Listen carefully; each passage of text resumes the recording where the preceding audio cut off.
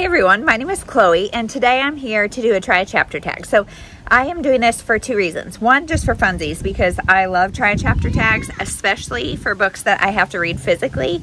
I really like to do that and like see if that first chapter really sucks me in, because then that really like motivates me. For physical reading, I love picking a new book, but then I feel like the first like 50 pages are always kind of a struggle for me to like focus, because if I can do that 50 pages in one sitting, I'm hooked. But if I can't, it takes me a while to get hooked. So I like try a chapter tags for that reason. So, but the other reason I'm doing it is because Sarah from Sarah's Nightstand and Lindsay from Lindsay's Little Library, they are doing the summertime book bingo board, and I'm trying to do that, and I'm trying to go for a blackout.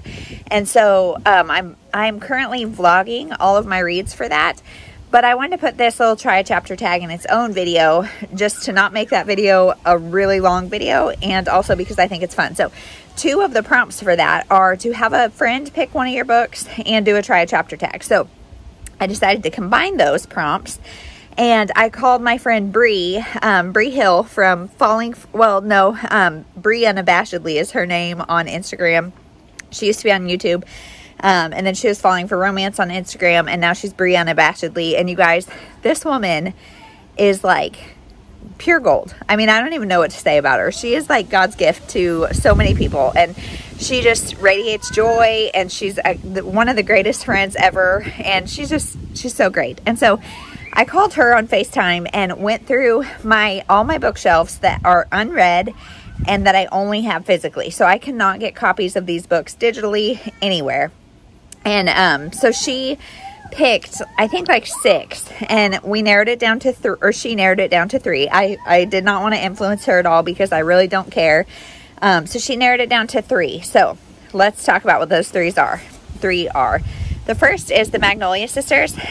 She was saying her name is Alys Murray. So I have not read anything by her, but I love this cover, and I think it's so summery. And this one says, sometimes love blooms in the most unlikely places. Harper Anderson has a to-do list longer than the Colorado River and fields of tulips to tend at her family's flower farm in California. What she doesn't have is time for the arrogant tech mogul who makes her an offer to use their farm as his sister's wedding venue. No amount of money can make up for the destruction it would wreak on the season's crop. The sooner he's on his way, the better. But Luke will do whatever it takes to make his sister happy, etc., etc. I think Harper and Luke each expect the other to crack first. What they didn't expect is chemistry, etc., etc., etc. So this sounds really cute, and this is the only one out of these 3 that Bree has said she read, and she thought it was cute. So I am excited to try this one.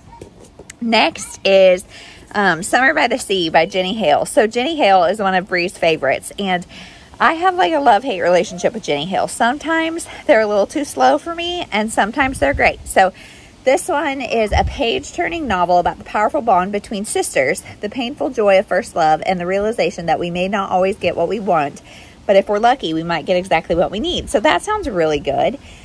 Faith will never forget the one summer she found her first love. She thought they'd be together forever. Only her younger sister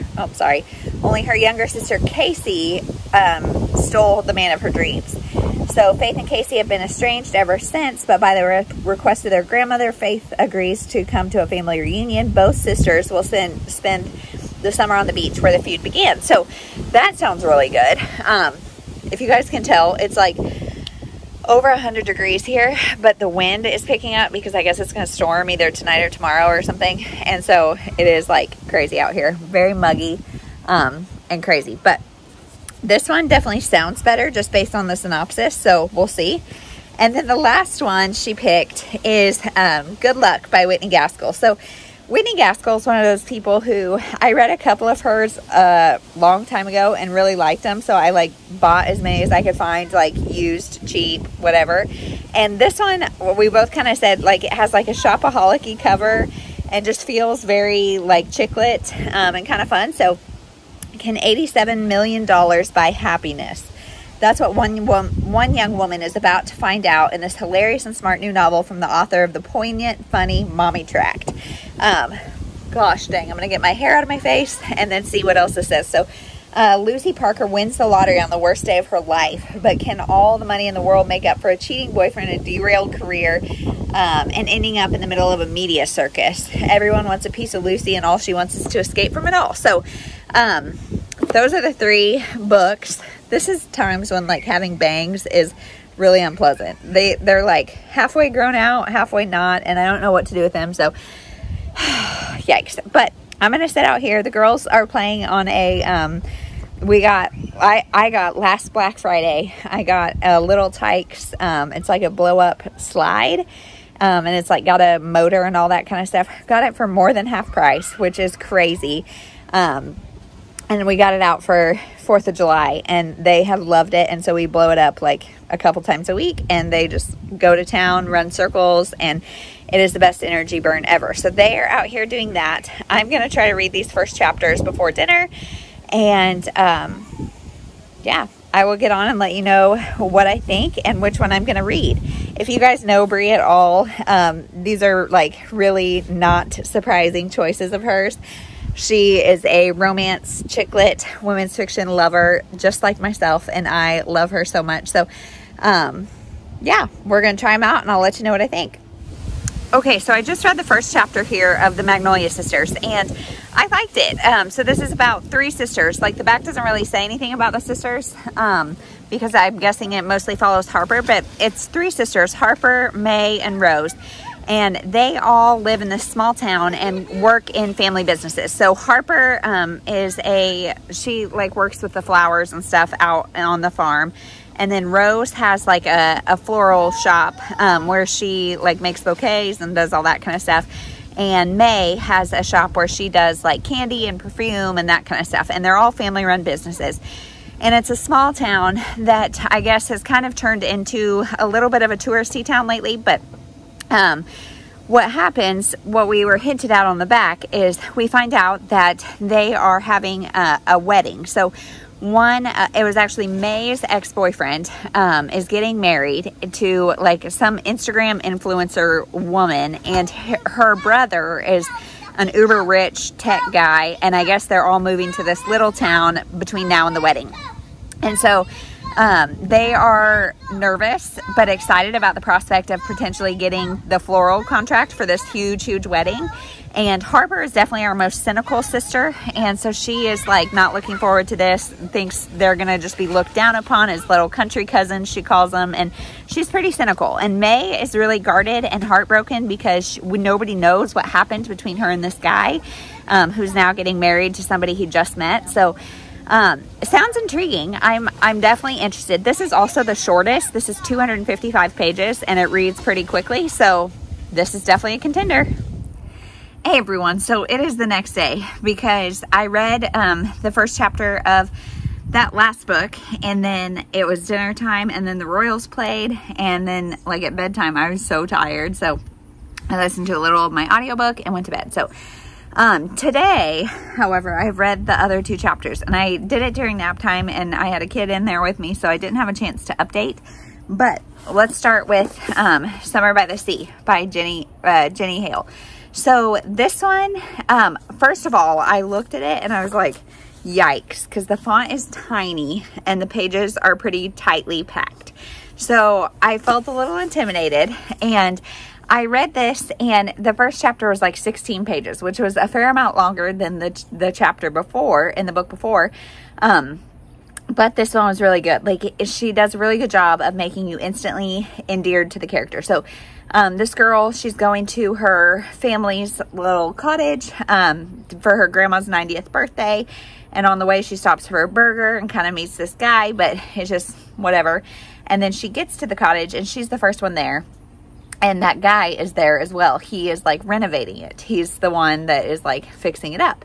So they have a little friendship, and there's a lot of like hints at the backstory that her sister kind of has always gotten the things that she wants, and life seems pretty easy for her sister. Her sister stole her boyfriend when she was younger, and now she's got this family and everything. And our main character, Faith, I think, she is a kindergarten teacher, doesn't have a kid or family or anything of her own, despite like really wanting that.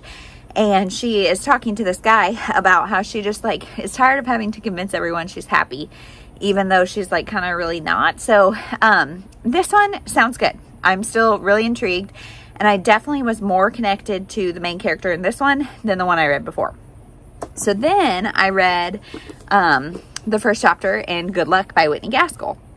This one is an even longer first chapter, and the pages aren't packed quite as tightly, but they are still pretty tightly packed. So again, I was kind of like, oh, long chapters are not my favorite, especially for a readathon when my physical reading has been slower. So however, I would say this one read the fastest of all three. So as I went on, like the first one was the shortest chapters, I guess. And then the second one was longer chapter, but read a little bit quicker. And then this third one was an even longer chapter, but read even faster. So it'd be interesting to know like how much time I spent with each book, because the first one was definitely the least engaging. Then the second, and then this one, I would say. This one is, like I said, the cover kind of reminds me of Shopaholic, and even the first chapter kind of reminds me of Shopaholic. So not really though, because she doesn't have like the annoyingness that Becky Bloomwood does. So this is about a main character, Lucy is her name. She is a English teacher at like a prep school, like an academy high school. And she goes to work one day, and her boss is like, hey, you're fired because this kid has accused you of like sexual harassment. And the story is that the kid is a soccer player. She failed him on a test, and his GPA dropped below 2.5, which is required to play soccer. So he's upset about it, and he was threatening to her and all that kind of stuff. And he like went in on it. He's got a lot of money. And so she was fired. The school decided to take his word over hers. So, yeah, she's fired. And so she has this boyfriend that she has had for a couple years. He broke up with her on her 30th birthday, and then they got back together like the next day. And now it's 2 years later. They live together, and she's hoping for like a ring soon. Her biological clock is ticking, etc., etc. But so she like gets fired. She's like, where do I go? What do I do? I could go to a bookstore, but that doesn't feel quite right. I could go to like home, but my boyfriend's gone at work. So she goes to her best friend's house, and her best friend has twin boys, and her best friend sounds like a really funny character. And so we get to see a little bit of that life and just a little bit of her like reeling over what just happened. And so I don't know which to pick, because this one, the other two are definitely romance. This one I would say feels more women's fiction, which I prefer women's fiction over romance. The first one, the Alys Murray one, that one has appeal because it's short. It's 255 pages. And also these other ones, this Good Luck is 374, and this Jenny Hale one is like right around 400. So these are both, I might have made that up actually. Yeah, this is actually 328. So as I kept going, they kept getting longer too. The chapters got longer as well as the books. But this one is packed so tightly, I feel like it's going to be a solid 328. But anyway, so what to pick? The things I liked about the first one, about the Alys Murray, the Magnolia sisters. I liked that it was short. Chapters were relatively short. I think it's going to be a pretty straightforward kind of enemies to lover romance. So not something that requires a ton of brain power. It's got 3 sisters. I'm about to have my 3rd girl, so that's kind of cool. And they all seem very different, and they all are part of family-run businesses, so that all seems cool. Things I like about the second one is that she is a kindergarten teacher, and I was a kindergarten teacher. I relate to her. I also feel for her a lot because she just kind of is doing her own thing, and her family's kind of giving her a hard time. I know she's got some sister issues. This one sounds good. And then this one reads the fastest and is a women's fiction, which is my preferred genre for enjoyment, not for like for getting through it quickly. I think, okay, so I'm either going to pick Magnolia Sisters or this one, because I think I will get through Magnolia Sisters probably the quickest because it's the shortest and probably the most like straightforward. None of these feel very like complex, but these two feel like they maybe have a little bit more depth, and this one's women's fiction. So I'm already 22 pages into this one, so that feels like a good chunk. What to do? I think I'm going to stick with this one.